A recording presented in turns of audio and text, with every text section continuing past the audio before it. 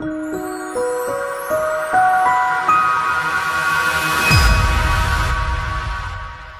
reason that a chimney works is because of the way it works in relation to airflow around a house.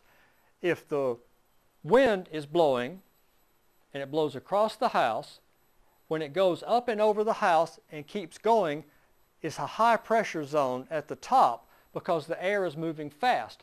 But here on the back side of the house, the air is actually slower and it causes a low pressure which pulls turbulence in, and it will tumble around inside, and it's even possible for the air to come up and over and blow back down the chimney so that the chimney won't draw properly. To fix this, you have to make the chimney tall enough to get out of the turbulence. That's why you hear people talking about chimney heights and how critical they are. They have to be up above the line of turbulence to draw properly. The turbulence is still there, but the chimney is not in it. If a home is built or a neighborhood is built on the far side of a hill, and it doesn't have to be a sudden rise, it can be a gentle swell, all right?